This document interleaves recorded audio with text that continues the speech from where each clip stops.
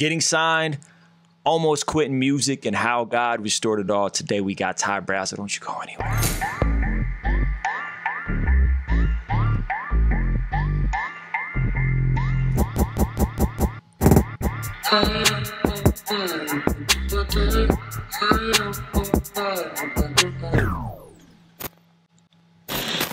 Hey, yo, what's going on? It's your man, Ruslan with KingStreamENT.com. This channel exists to encourage, empower, inspire you to live out God's dream for your life. If you're new here, consider hitting that subscribe button, turn that notification bell on so you don't miss a thing. And of course, I got to send a big shout out to all the Patreon.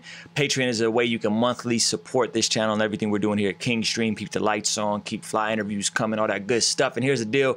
The people on Patreon get the full interview first while you guys get them broken up. So if you want to see the full interview, consider hopping on Patreon. But without any further ado, ladies and gentlemen, I got the man, the myth, the legend, Young T, Uncle T, Mr. Ty Brasel. How you feeling?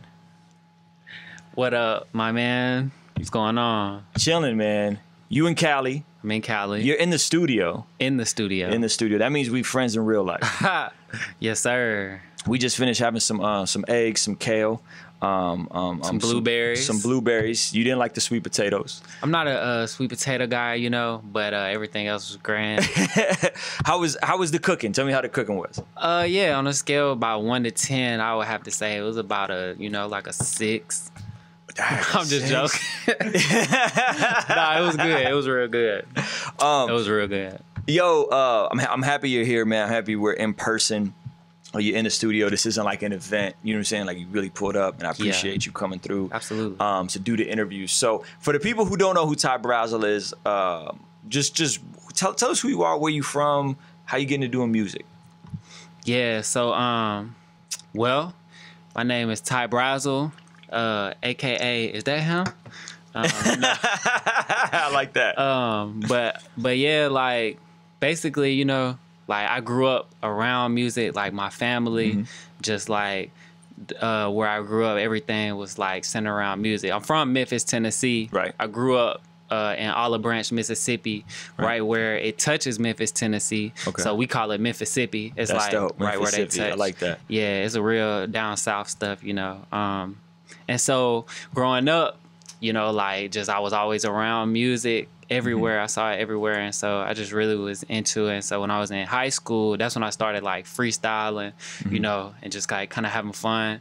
And then I realized like, dang, I kind of enjoy this. I'm kind of good at it. Like, and then when I went to college, my freshman year, that's when I started rapping. I started a group with my friend. We was called the Comfortable Kids. Okay, that's kind of fly. Comfortable Kids. Yup. And so can we still look any of that stuff up online? You know what I'm saying? Quite possibly. If you do enough research. And so we did that for about 1.5 years. Okay. And I ended up leaving school to pursue a solo music career. And so yeah, the rest is history. That's what's up, man. I think me and you first connected right around the time you was in college early. Yeah. And then we ended up hanging out in person. I remember me, you, Young Noah at Flavor Fest. Was it 2015? 2015. 2015. Yeah, yeah, man. I've been inspired, I think, by your glow up. You was indie for a minute. I feel like you put in a lot of work. Like you've been consistently at this for a number of years. Yeah. And then it seems like recently, within the last 2 years, you got with 4 Against 5, Joseph P, Dirty Rice, signed over there, and then like everything really blossomed. You know what I'm saying? And the stuff that like we all kind of knew behind the scenes are like, yo, Ty's dope. He got crazy melodies. He's a super cool guy. I feel like more of the public got a glimpse into. Yeah. What's that process been like to signing to a label? 4 Against 5, under Curb Records, which is a pretty big label. Like, what's that been like for you? Yeah, I mean, you know, I was independent from 2014 to 2017. So I did like, that was after I started doing Christian music. So I put in about 3.5, 4 years independent. Just independent, grinding on your own. Yeah.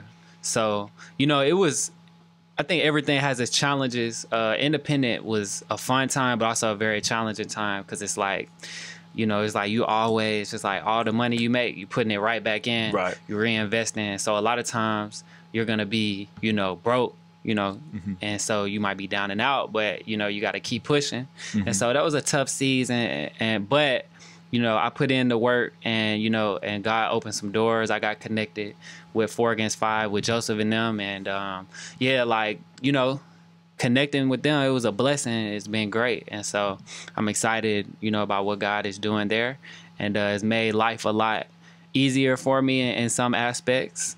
And so yeah, I've appreciated it. I think the interesting part is you were connecting with the label, right? Because people always think like, yeah, I'm gonna drop a joint on SoundCloud, and then I'm gonna blow up and get signed, and then I'm on tour in front of thousands, right? I appreciate that your story was you started the relationship with them, and then y'all were about to sign. You're talking about signing, and then it kind of simmered down a little bit, and then you dropped the indie record, which seems like that's what solidified like finally getting over there. What was that process like? Because I'm sure mentally it had to be tough to, you're like right there, you're trying to get this deal, work with, you know, I feel like Joseph is a pretty iconic dude in our space, you know what I'm saying? What was that like getting there and then having to like, all right, I'm going back to the drawing board, I'm gonna keep grinding. Like, what was that like? So, you know, just like, man, so connecting with Joseph, like, it was crazy how that happened. We actually met in 2015, so it was just like crazy story. Like, it was a guy that was doing his yard work, and Joseph, you know, he was trying to like evangelize to him. So he was like, "Hey, y'all want to check out some Christian rap?" And he showed it to him. They was like, "Man, I don't like this, but hey, you need to check out Ty Brasel." Really? Yeah. So it was like, and so he went and looked me up then, 2015, connected with me. We started like chopping it up, like growing together. We read through a book. We started reading through The Mortification of Sin. Is that the name? Really? I've never heard of that book. That's some deep theology book right there. Like, Joseph came in, you know, like trying to like really help me grow as a believer, as a person. That's beautiful. Before the music, you know what I mean? Right. And so I always respected him on a different level for that. And so yeah, we grew our relationship, and we got real close to like finishing things up and signing at the end of 2016. And then we just couldn't really get the contract to a point where both parties were satisfied. Well, me. And so backtrack. I love the fact that you was negotiating. Right. Because that means that you had a degree of I guess to some degree a level of confidence in yourself, a level of leverage, you know, and you knew that this is the homie, he's mentored me, he's disciple, he's held disciple, we're going through books together, but I'm not just going to jump out the window and sign any old thing that y'all put in front of me. You know what I'm saying? So like, kudos to you for that, and having the patience and the foresight to do that. That's super fly. So y'all going back and forth, and really you were just trying to become more comfortable with the terms. Yeah, absolutely. I mean, you know what I mean? Like, at the end of the day, like, I felt that I was trying to be wise about where my market value was at the time, and so that I wouldn't be trying to overdo it, you know, but at the same time still get what I felt like I could bring to the table. Right. And so yeah, I was just like, all right, well, at the moment, like, it's just not really working out. So I just kind of like just went back to being indie, and I ended up dropping the Young T album in June 2017, and it did good, and it got you know, well received. And so we ended up reconnecting after that album, and then I ended up signing at the end of 2017. What was that entire process? You said what year did y'all first hook up? 2015. And you didn't sign the paperwork till 2017? Yeah, to the end of 2017. 2-year process. But yeah, about 2.5. There's people watching this that need to know that it's not an overnight thing. You know what I'm saying? That even in a situation where you have a relationship with somebody at a label and it's dope, it's still not an overnight thing. Hey, you know, one of my favorite quotes out there, you know, is that it takes years and years to become an overnight success. That's dope. That's a good quote. So you get signed to 4 Against 5, and you had already had the Young T record out. That's bubbling. That's just organically making noise. And then what came next? Like, what was that process like of like, okay, cool, now you're on a pretty big label. What's happening now? So like right around that time is when I connected with KB. So like So actually, like KB found out about me from the record that I put out previously before Young T, which was called 1994 Until. It was an EP I put out. That joint was hard, by the way. I feel like you had some boom bap hip hop stuff on there that was like man. cold. Appreciate that. Yeah, so he found out about me then. We connected, and then so at the end of 2017, right before I signed, is when he asked, or like right around the time that I was signing, he asked me to go on the tour with him and Trip Lee, the home team tour, and you know, so that was exciting, you know. That was a pretty big tour, I feel like. That was a pretty big monumental moment for you. Yeah, that was, you know, that was real big. That was fun. You know, it was exciting to be around those guys, not just for the exposure and the music opportunity, but those guys are wise, you know, the way that they think is just on a different level, you know, and they're always considering, you know, not just the music side of things, but they're always considering, you know, what God thinks or what he says about something. And, you know, so being able to look through those lenses, like, and just learn from guys like that, you know, that was monumental for me, you know, whoop-de-whoop, you know, so that was, whoop-de-whoop. You know, like the whoop-de-whoop. You know, that was exciting. Yeah, that was fun, man. That was my first time like touring with like a tour bus. Yeah.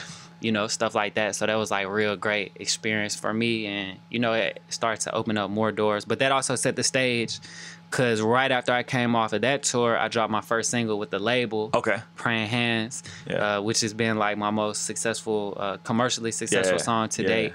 And so, yeah, like, you know. So you come out guns blazing. You sign, you hop on a tour with KB. Right. Boom, you drop one of the most commercially successful joints you did out the gate. Right. Yeah, I mean, you know, it was just like because of all the groundwork and the foundation that was laid the previous few years, you know, just from like, because I also, you know, I did a tour with Thizzle and Jay Givens and Jay Monty. Yeah, I remember that tour. That was dope. The previous year, but before that, I did like a small tour with me and Aaron Cole. You know, I dropped Cloud9 Raps 1994 Until Young T. So I dropped 3 projects. I did 3 tours. I did a lot of like one-off shows, like just trying, like consistently laying the groundwork, you know, step by step. And so, to some people it may look like it just kind of happened, but it was like it's all about, you know, just the result of the groundwork and being able to get yourself to a bigger launching pad. You know what I mean? Like growing subscribership on all the different platforms. You know what I mean? Yeah. Growing the fan base that's with you from your consistency. You know, from following you, and so yeah, like being at that point, it was because of like the launch pad and the foundation that was created. Right. And I feel like you mentioned something earlier, like in terms of just the practical side of having put out 3 records while you were indie. That's now that you're on a major and you have more visibility, people are discovering that old music, which is still keeping revenue coming into your pocket. Right. You know what I'm saying? So I think people underestimate the value of putting out independent music, owning it, and still having that revenue trickle in every month. Yeah, absolutely. So I put out 3 projects, and the first project was a mixtape, Cloud9 Rap. So I don't receive any revenue from that one. And then I put 2 projects out after that one, EP 1994 Until, and then an album Young T, which I put that out independently. And I get all the revenue from that. But the one that I put out right before that, 1994 Until, it was a complicated situation, and I've never received a penny from that EP because of the management situation that I was in. Ouch. So go stream the other one. Y'all go stream the other one. Stream it all. All I'm saying is, you know what I'm saying, just, you know, like just be wise about the way that you operate because, you know, yeah.